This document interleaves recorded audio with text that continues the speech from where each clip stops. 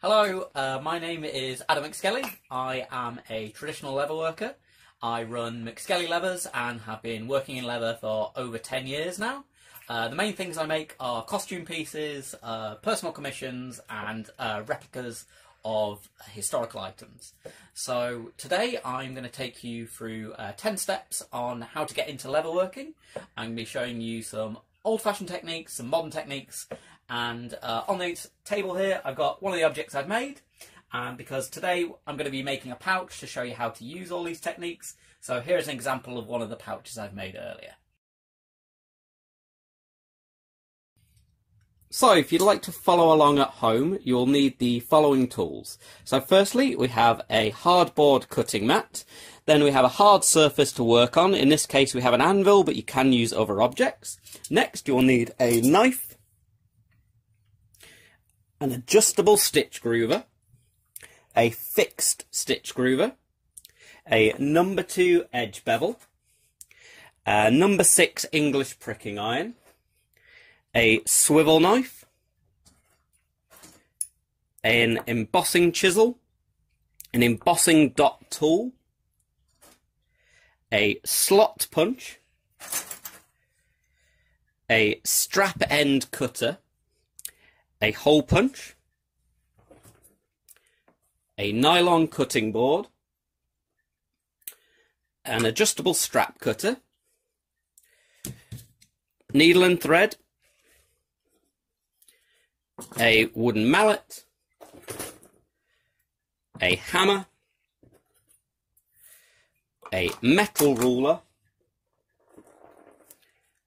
a polishing brush, and last but not least, a pencil. So let's move on. Hi everyone, so this is step 1, and step 1 is choosing the kind of leather you want to use. So the pouch I showed you earlier is actually made of 2 different types of leather. It's made of vegetable tanned leather, which is traditional leather. It's been made for thousands of years, and you can use it for making all kinds of things. The second type of leather is what's known as chrome tan leather. This has been around since the Victorian period, and it's all to do with how the skin is treated to turn it into leather. So the reason I use these 2 different types is because they are very good at different things. So vegetable tanned leather, firstly, is more expensive, but you can do more things with it. So you can mould it, you can carve it, you can change it into shapes, you can dye it, whereas chrome tanned leather, this stuff right here, is typically already dyed, and it has a kind of plastic painted finish on it. So this is the colour it will be, whereas this colour here, you can dye to whatever colour you want, you can paint it, all that kind of thing.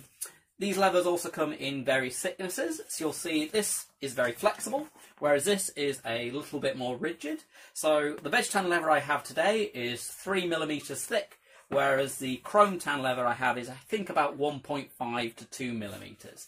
And you can find this online. There are plenty of suppliers of leather, so if you type it into Google, I'm sure you'll find numerous leather suppliers, and they should be able to help you out. If you ring them up, especially in the UK, you'll be able to get samples from your leather suppliers. They'll send you out small bits so you can work out, is this the colour I want, is this the thickness, and then you can get a feel for it to see if it's right for the kind of project you're going to use.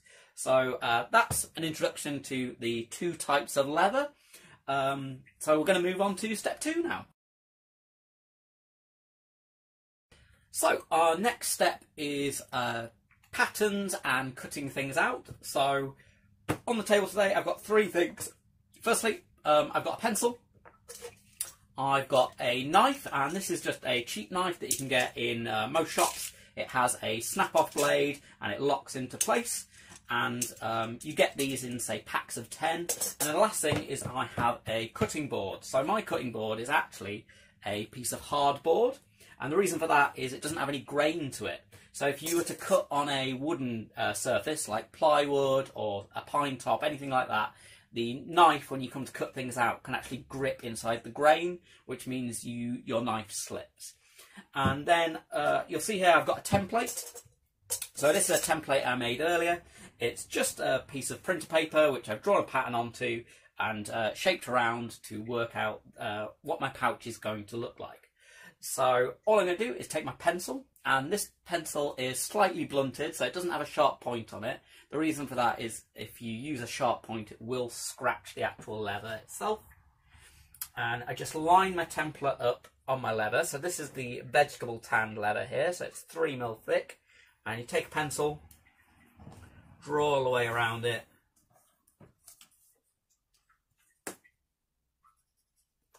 And you can make templates out of different things as well. So this is a paper one, and this is typically what I use. But if you're just using templates for the purposes of cutting out, you can use things like lino,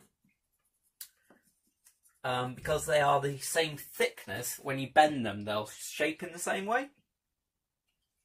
The difference is you can't draw your patterns and things on as well. So yeah, I'm just going around the edge here with the pencil, and I'm drawing on the flesh side of the leather, not the suede side. So the difference is the flesh side is shiny and the suede side is a little bit fuzzy. So there we have our pattern carved on. And the first tool I'm going to show you is a knife. So, like I said earlier, it's a snap-off blade. It's really cheap, and when these get blunt, you can just take a pair of pliers and snap the end off. They do also sometimes have a thing in the end for snapping them off. So I go out just a little way, maybe like a finger's width, lock it into place, and there is a particular way that I hold knives.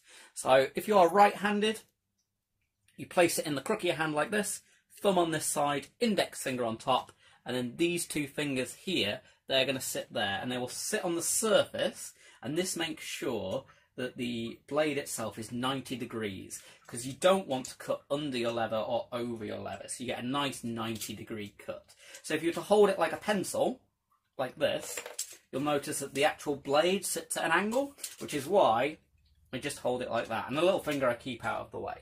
And I will say, if you are leatherworking, it's good to trim down your nails on things like your little finger, because sometimes those are the ones that will catch otherwise. So, cutting board, really important. You don't want to damage your table underneath. I'll put my template to the side for now because I don't need it anymore. And it's just a case of following my lines. So, place it on top, and you're working your way backwards. And you'll notice that it curves round, so I'm just keeping that at a nice distance, and you can take your time, really nice and slow. And I do like to move the pattern round, because there are certain angles you cannot get to just with your hand normally.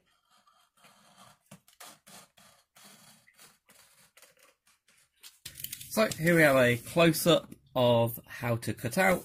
This is the thinner leather, and here's my knife. So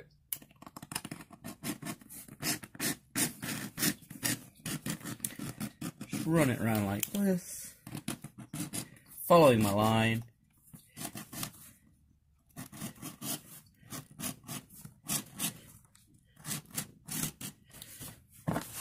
And then move around this way.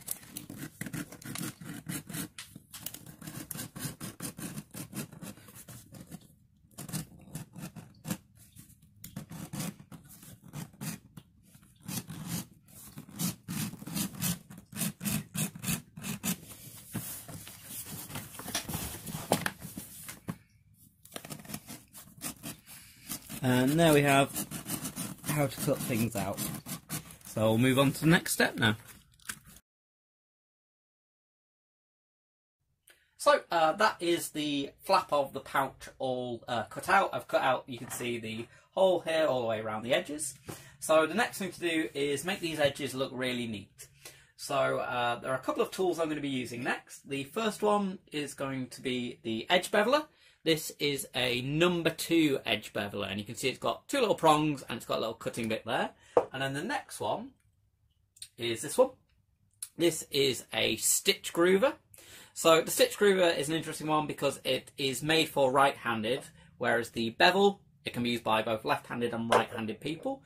So this is an adjustable stitch groover, so you can move this little bit out, in and out here, and that will change the position of where you put your line around the outside.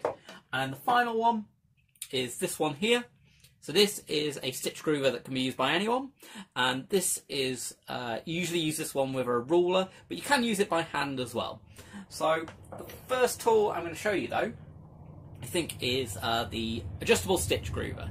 So the way you adjust this is, it does spin, a little bit tight, there we go, and this bit moves in and out. So I'm going to set this to about there, and tighten that bit back up.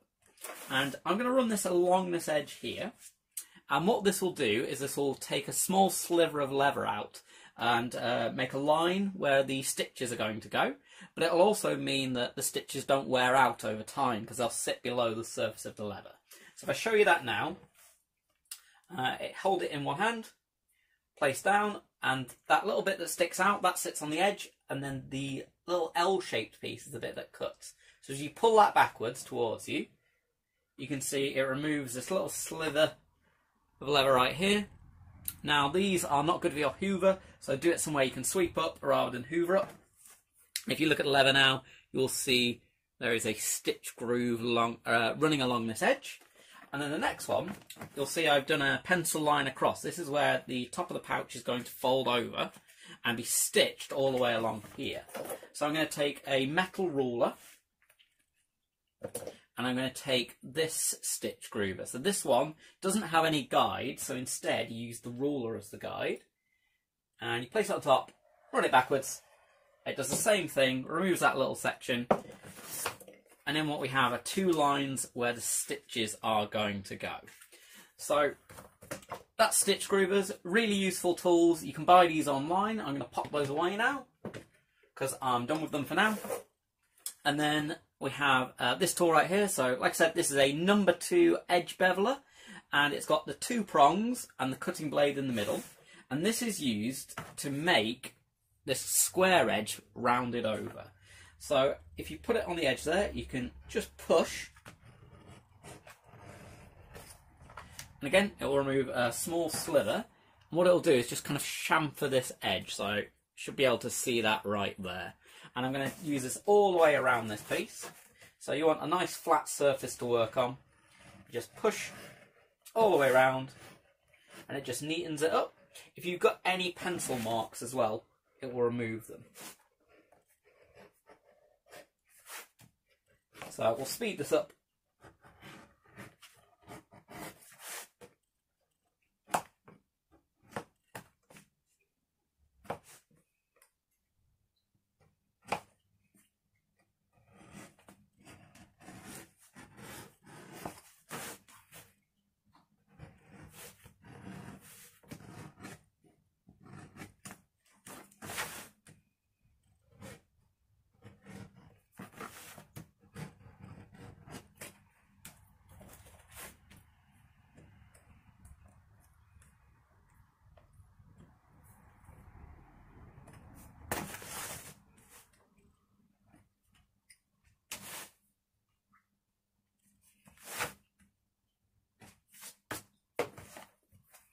There we go. Nice and neat all the way around the edge. So our next step is carving, and for this you'll need one tool, and it's this tool right here. This is known as a swivel knife. This is the carving edge, and you do hold it in a particular way. So it's got this little kind of saddle on top, and that's where you put your index finger. You put your thumb on the side and you put your middle finger on the other side, and it can actually spin, and you hold it at this kind of angle, so it's at a kind of 45-degree angle, and you work backwards. So this is what we're going to be using to carve our patterns in. And pattern wise, all I've done is I've drawn it on with a pencil, so I've got a little guide of where my pattern wants to go. So the only other thing you'll need is some water. This is just ordinary tap water. And what I like to do is I use warm water, so it doesn't affect your hands in any way. It's not like really cold. And what you want to do is cover the whole surface so it's nice and damp. And the reason for this is if you are dyeing it, if you don't wet the whole surface, you'll get what's known as a tide mark. So you'll have a little line where the dye doesn't take in the same way as everywhere else. So again, this is a swivel knife. I'm going to put my index finger on top. I'm right-handed, but you can use these left-handed as well. So index finger on top, thumb on the left, middle finger on the right. If you're left-handed, it's obviously the other way around. And you can see there's our pattern drawn on. And all I'm going to do now is I'm going to just trace over those lines.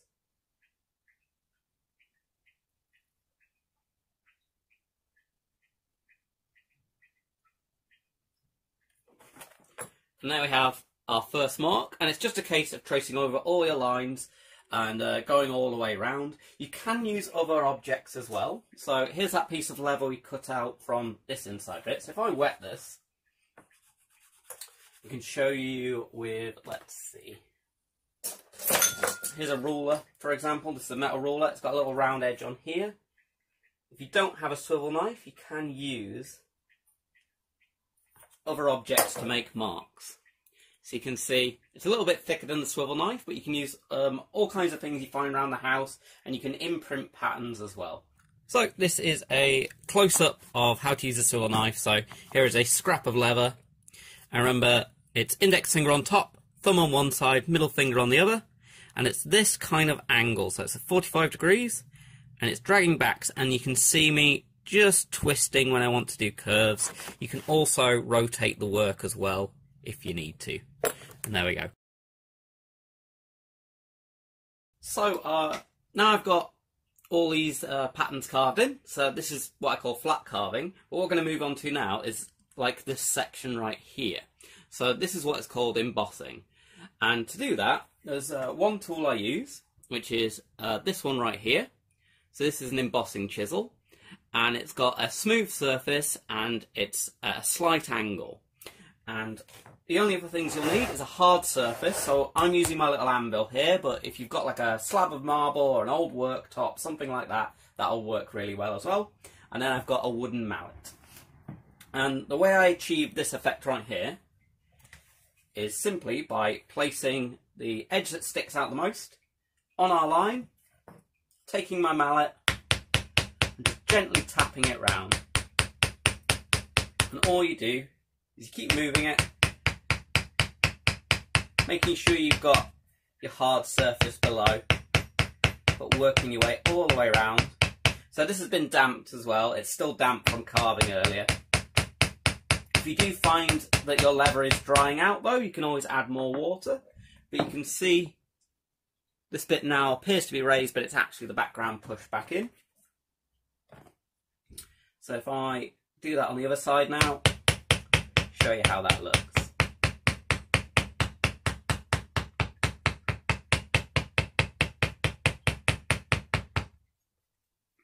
There we go. So what I'm also going to do is I'm going to texture this background. And the way I'm going to do that is by using this tool right here. So this is a tool for basically making dots. If I show you on a scrap piece. So I've got my scrap piece from earlier from cutting out. And just make sure it's damp enough. And if you take this, give it a little tap, you can see it makes a little dot right there. So what I'm going to do with this one is I'm going to take my dot tool, I'm going to line it up on the edge, and I'm tapping it. And it's just a case of filling in all this section. So I would recommend, when you're doing the dot thing, to first achieve all your chiselling, so all your embossing's done, and then move on to this. So I'm going to fast forward this, so this is already done, so we can move on to the next step. So next step is how to make straps or belts. So I'm going to go through the tools I'm going to use, and I'll show you how it's done. So the main tool we're going to be using is a strap cutter. So these are usable in both the left hand and right hand. They have a lot of measurements along them, so you can work out how thick you want your strap to be. We have a slot punch. So this is a 3/4 inch slot punch, which is the size of this hole here, and this is used for buckles. This is a chisel for cutting the ends to make them nice and neat. we've got a simple hole punch, and this will be used for attaching rivets. And then we've already seen this one, but this is our edge beveler. So I've got this strap cutter set to 3/4 inches because that is the size of this buckle right here that I'm going to be attaching. And I've already got a straight edge cut, so this is just done using a knife and a ruler. And you place this on the side and pull back, making sure that it doesn't slip away. And there we have how our belts are cut. I'm going to cut a second one as well, because I'm going to need 2 pieces.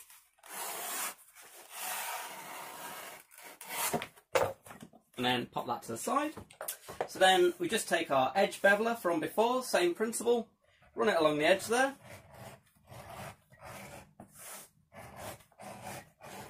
That'll just smooth it all out.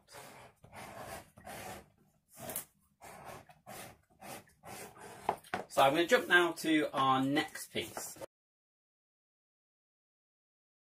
So the next thing I'm going to do on my strap is we're going to attach a buckle to the end of it. So the first thing I'm going to do is neaten up this end, and to do that I have the end punch, which you place over the end, take a hammer, and it's on the nylon board. So the nylon board is for protecting your tools.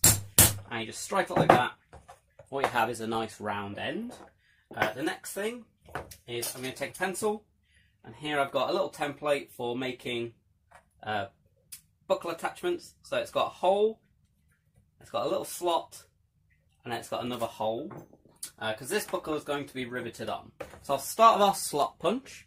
This goes over the line I've just drawn, making sure it's in the middle, and then just strike it, and you get a nice clean cut slot. And this is just a hole punch, so one hole there, one hole there. So this will also be used for making holes for the buckle prong to go through. But next what we'll do is attach our buckle. So here is our buckle. It goes over like that, prong through the middle, fold it over, and then you take a rivet. So this is the stem of a rivet. Place it through the back, through the front, place it over the edge of something nice and hard. This is why I use my little anvil here. And then you take your hammer and simply knock it flat. So if you ever need to do any riveting or buckle attachment, that's everything you need to know. Also, if you're doing the holes for your straps, just measure them out and then use the hole punch from before and just knock all those holes through. So we'll move on to our next step. So our next step is to actually sew our pouch together. So what I've got here is the thin leather I showed you at the beginning.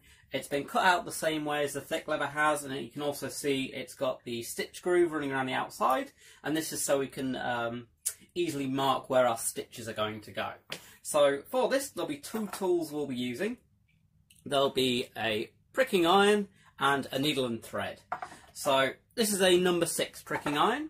And to protect our pricking iron from being damaged, I'm going to put a nylon board down. And then all we do is take our piece, grab a hammer, and line it up on that line. And it's just a case of striking it through. And what you'll find is holes go all the way through, and this makes it nice and neat. You can hand awl if you want to, but I find this way works a lot better, and it's a lot quicker and easier. It makes very nice, neat stitches. So, when you've got all your holes done, you can see they go all the way round the outside. The next thing to do is actually sew the pieces together. So, what I have here is a big reel of, it's called nylon thread. It's nylon bonded thread, and you can get this online from various places. And usually I take just over an arm's length, because I hand stitch, so you can only go as far as your arm goes. And then this is a saddler's needle. So saddler's needles are blunt, they don't have a point on them, which means they don't scratch the leather when you come to sew things. So all I'm going to do is take my needle and thread, and the first thing I'm going to do is tie on. So I start on the back, and I'm doing a little hem around this edge. So I'm going to go through that hole and through that hole there. Hopefully you can see. You just wiggle it through. Sometimes they can be a little bit tricky. There we go. and then pull it away, and then go back through on yourself, because you want to tie off at the beginning, and I found the best way for me is to just loop it round a bunch of times. And as you're using nylon thread, when you've finished sewing, you can take a lighter and melt the ends. So it's just a case of going through like that, and all I'm going to do is essentially a running stitch all the way along. So like that, and then back through, and pull it nice and tight. So the main thing is to keep it tight. Some people use 2 needles, but I prefer using 1. So I go all the way along in one direction, and then I sew all the way back, ending up back here where we've started, and I just take a lighter and melt them together. So I'm going to get this all sewn up so you can see the finished thing, and then we'll do our final processes. So after many hours of sewing, this one is now ready for dyeing. So as you can see, I've added a strap on here that was cut out with the strap cutter that we saw when the buckle was done. There's the buckle, and you can see this is now folded over and sewn along this edge. And we have our stitches here actually on the inside, because I sewed it right way round and then turned it inside out, which is also why this buckle was attached beforehand. So what I'm doing next is I'm going to be dyeing this, and there are several methods for dyeing, but the one I'm using today is dip dyeing. And the kind of dye I use is a water-based dye. So this is a dark brown leather dye. You buy it in a bottle, you can get it online. This particular brand is Fibbings. It's particularly good because you can mix water with it to make different shades of brown, especially if you buy the darker colours.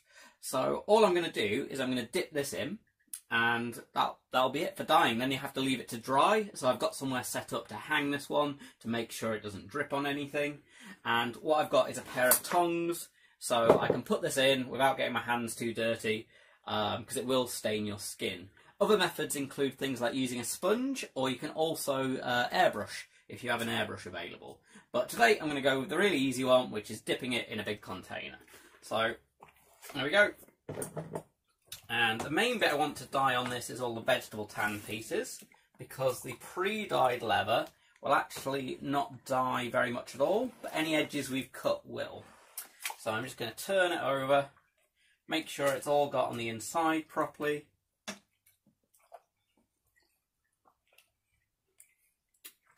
And then it's a case of getting it out. So if I grab it this way, just want to make sure it doesn't pour liquid everywhere. And there we have it. It's a nice shade of brown. I'm going to hang this up. But this particular method is really good so you don't get any streaks or any drips and things. So I'll rub this over with a bit of cloth and just hang it up, and that'll be it. By tomorrow it should be dry and ready for polishing, which will be the next step. So we're now on to our final step. So here's the pouch.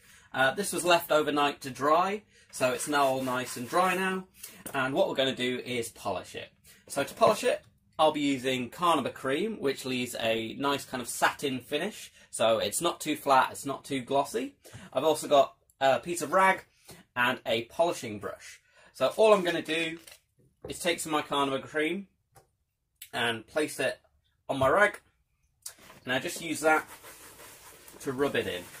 And I want to make sure I get all the edges. And I'm only going to be doing the vegetable tan part. So the pre-dyed leather, the chrome tan that we used earlier, has already got a finish on it, so it doesn't need anything extra.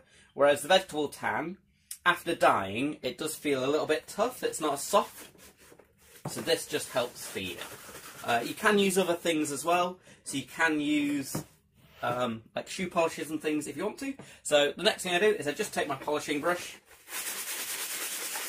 and buff it up. Making sure, again, get all those little edges.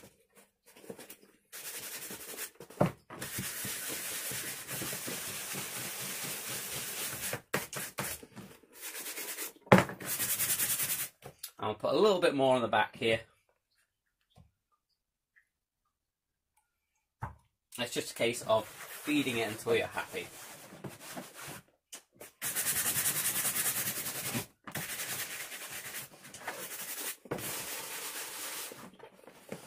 sure we get some down here.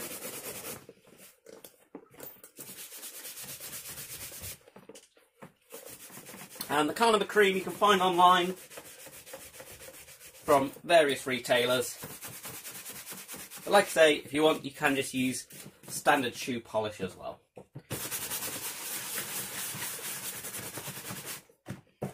And there we have it. That is our finished pouch. All we have to do is buckle it up.